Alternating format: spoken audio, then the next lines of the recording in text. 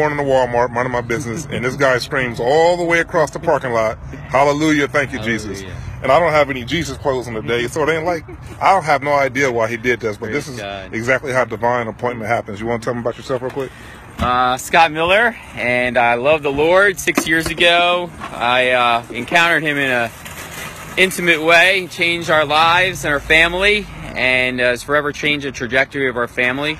And we are just believing that the Lord is guiding us down the path that leads to His glory and success in everything He has planned for us, as He steers us away from the path that leads to trouble and things not of Him, that He is the light unto our feet, so that we serve the Lord, and that this world is a better place because we serve Jesus for God's glory in it. And so appreciative to meet my brother in Christ, Sean, today, and looking forward to connecting in the future, near future.